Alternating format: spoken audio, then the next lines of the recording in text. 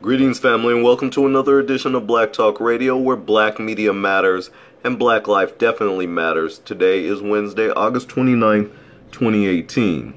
Family, this video is about lab-grown meat is not meat.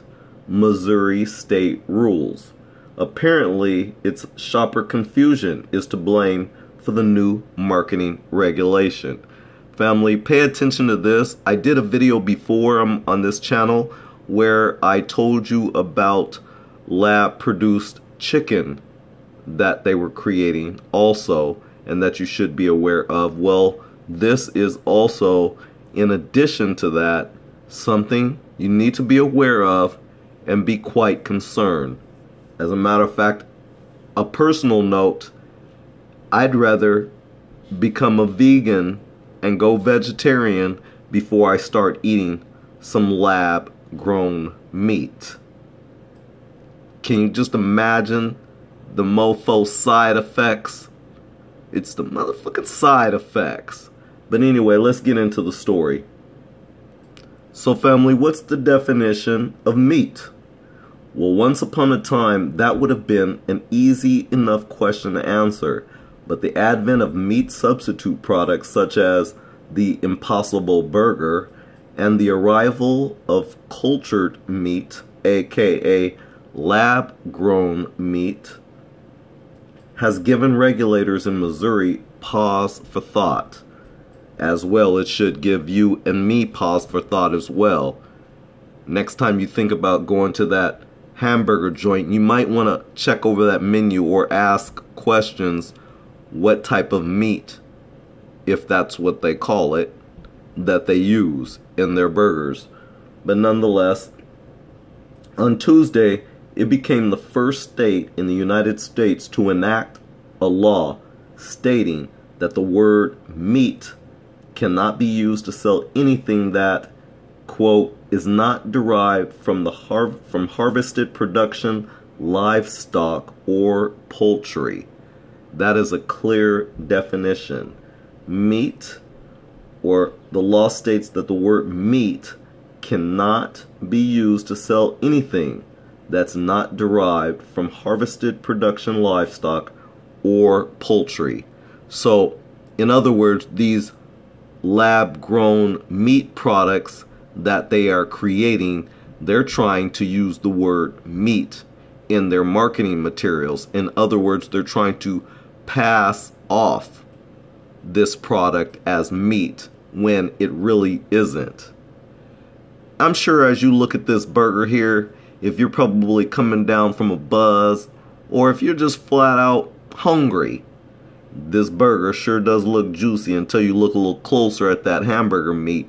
That patty sure looks like it's some bubble gut busters. Anyways, I digress.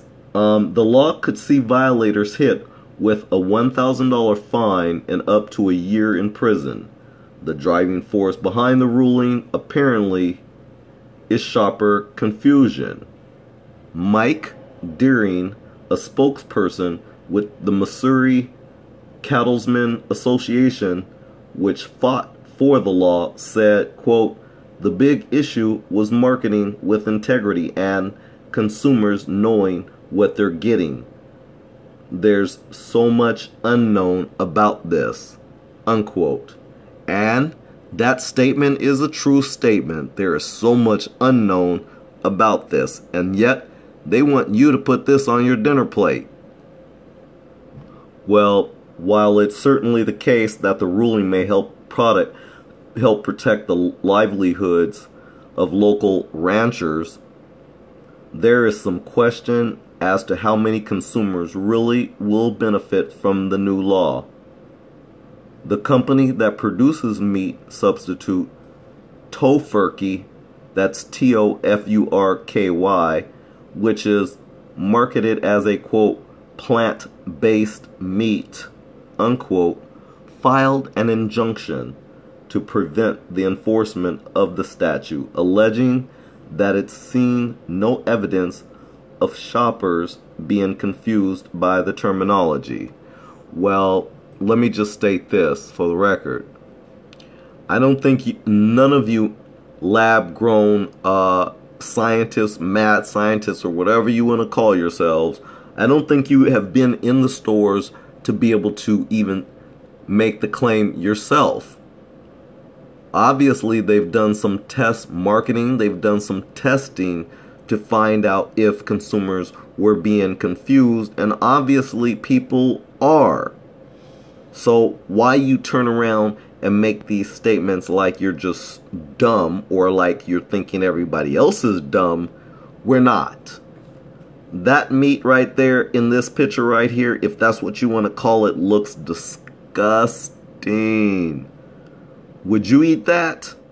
I'm asking you, my YouTube friends, would you eat that?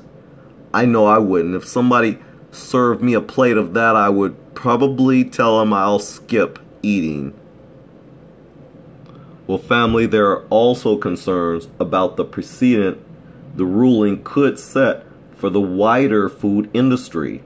Tofurky says it prevents the sharing of truthful information and impedes competition, and for its environmental implications. Well, according to Allied Market Research, the meat substitute market is expected to reach $7.5 billion globally by the year 2025 as consumers look to reduce their traditional meat intake due to sustainability and animal welfare issues. Cultured meat, or clean meat, if that's what you want to call it, will play a significant role in that shift, but the way it's produced still technically qualifies it as meat, albeit via a different journey to your plate. So what this law means for the popularity of the Impossible Burger and other meats, but not meats, well, it remains to be seen. So, family, if I was you, like I said, I would be asking some important questions if you don't want to end up on the toilet or much worse. This is Guru at Black Talk Radio, where Black Media Matters, hoping you learn something from this important information on lab-grown meat. Leave your comments in the comments section, and thanks again for watching.